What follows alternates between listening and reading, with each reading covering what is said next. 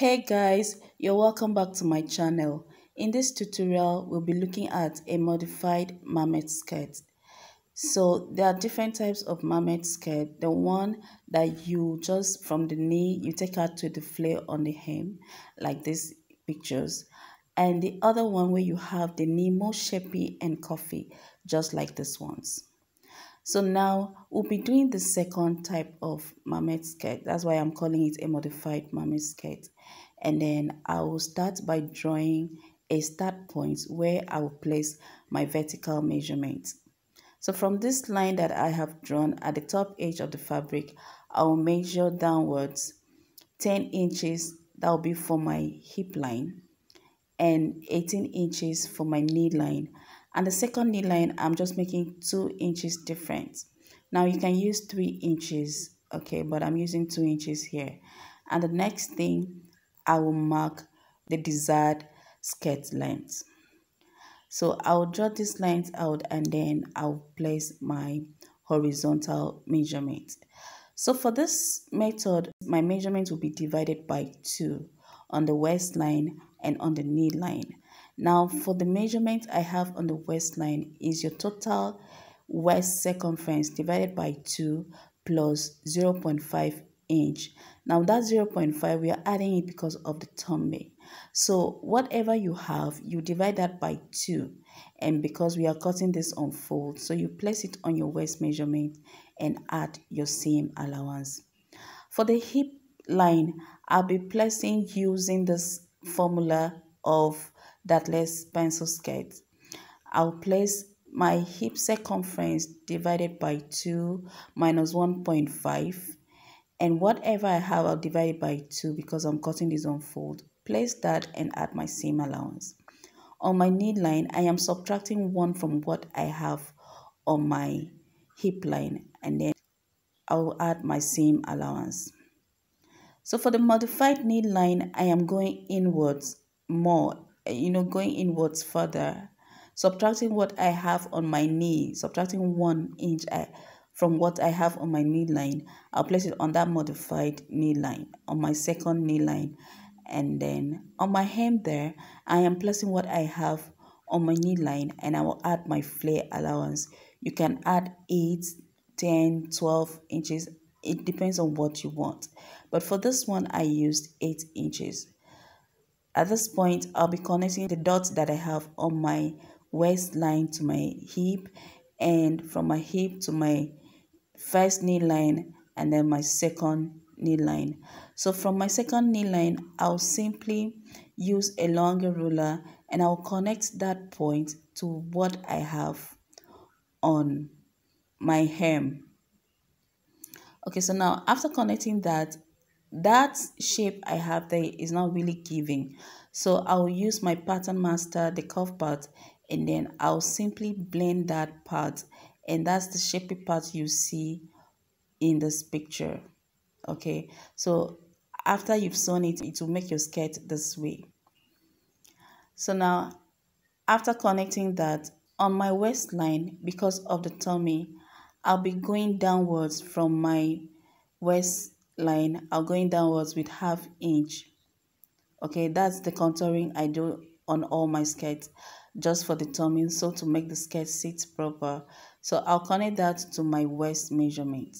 And on my hem there, I am going upward with about 1/4. You can use up to 1.5 or 2 inches if that's what you want. Okay, so after that, I'll cut this out and then place what I have as my front panel on my back panel.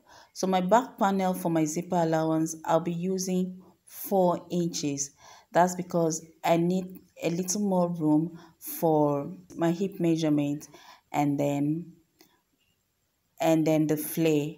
So the flare, I don't want it that much. That's why I'm using 4 inches. So if you want it more, you can use up to 8 inches or 10 or 12. Depends on what you want and how full you want your flare to be.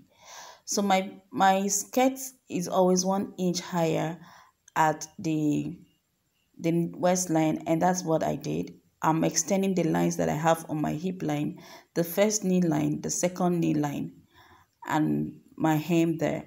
So on my hip line, I'm using that measurement of total hip circumference divided by 2 plus 1.5. Remember the 1.5 that I subtracted from the front bodies. I'm adding that to. On my knee line, I'll simply extend these lines inwards. And from my back center line, I will measure 1 inch inwards on both knee lines. And that's what I'll be using to contour that part. Moving over to my back waistline. So you know that when you're drafting your basic bodies, normally at the back half length, I go in with 1 inch. And that's what I'll be observing on this part, okay? So I'll go inwards on my back waistline with 1 inch, and I'll connect it to meet the hip measurement that I have already marked. And then I'll connect that hip to the first knee and the second knee lines. Just note the way I use my curve ruler. So then I'll connect that part with a longer ruler. You know, that point that I have on my second knee line, I'll connect it to meet the flare allowance that I added at the hem there. So then I'll use my cuff and I will mark 1 inch as my zipper allowance. Now, this 1 inch I'm adding becomes a zipper allowance from my waistline to the hip line. But from the hip line there to the knee and the hem, it becomes my seam allowance for the back bodies, okay? So now I'm connecting that, and then I'll simply cut this part out.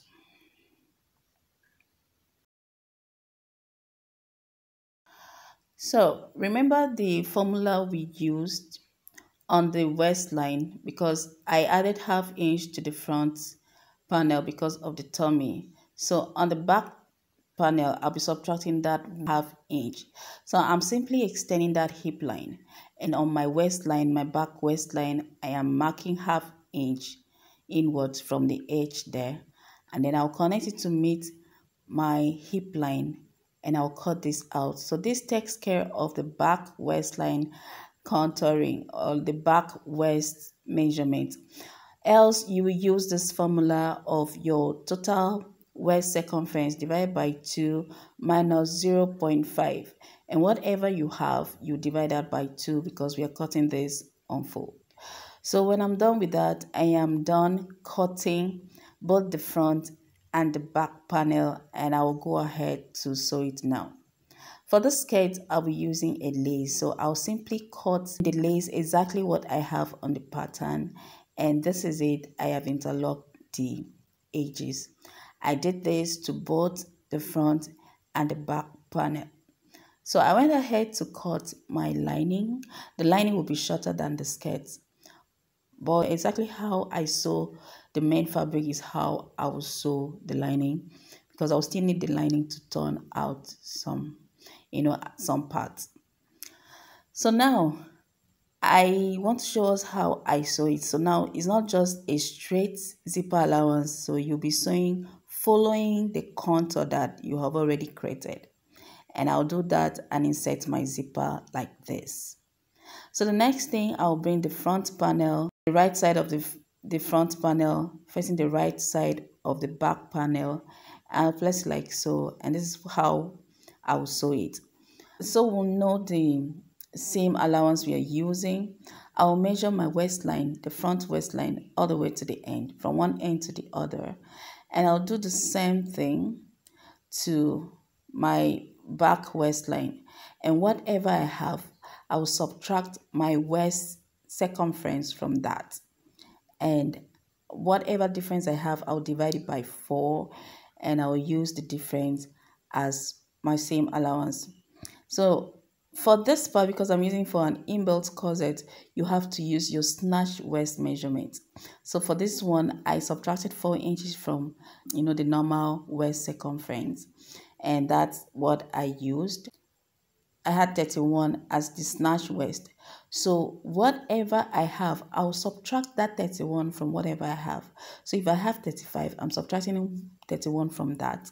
And I'll have 4 inches as difference. I'll divide that 4 inch by 4, and I'll have 1 inch. So I'm using 1 inch on both front and back panel for the same allowance. I'll do the same thing on the other side. So that means I'm taking out the 4 inches which I have for the same allowance. I'll do the same thing to the hip line, measuring the front and the back panel on the hip line. And whatever difference I have, I will subtract my normal, my hip circumference from that, and the difference I'll divide it by 4 and use it as my seam allowance. So here it is. I have, sewn out the seam allowance, ironed, and I did the same sewing to the lining. So at this point, I'll cut out the excess that I have of the zipper. I'll cut out the excess that I have there. And then on my lining, I'll lose the zipper allowance. Remember, I sew everything. So I'll open it up. I sew that part with loose stitch, so it will be easy for me to lose it. So I'll lose it and bring the right side of the lining to face the right side of the main fabric. On the zipper, I am placing like this. I'll pin it, and I'm sewing the zipper, not the teeth of the zipper, that part that you have as space on the zipper. I'll sew the lining, the zipper, and the main fabric, just for your neat finishing. So I'll take it round the waistline to the other end, and I'll do the same thing. So because I'm using it for an inbuilt corset, after I have sewn out this, this part on the zipper, I will sew on the waistline. I'll measure about 4 inches.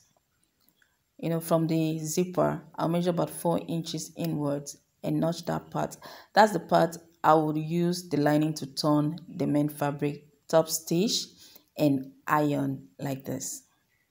So I went ahead to just sew the other part that was remaining, just sew them together so it won't give me issues when I'm sewing down.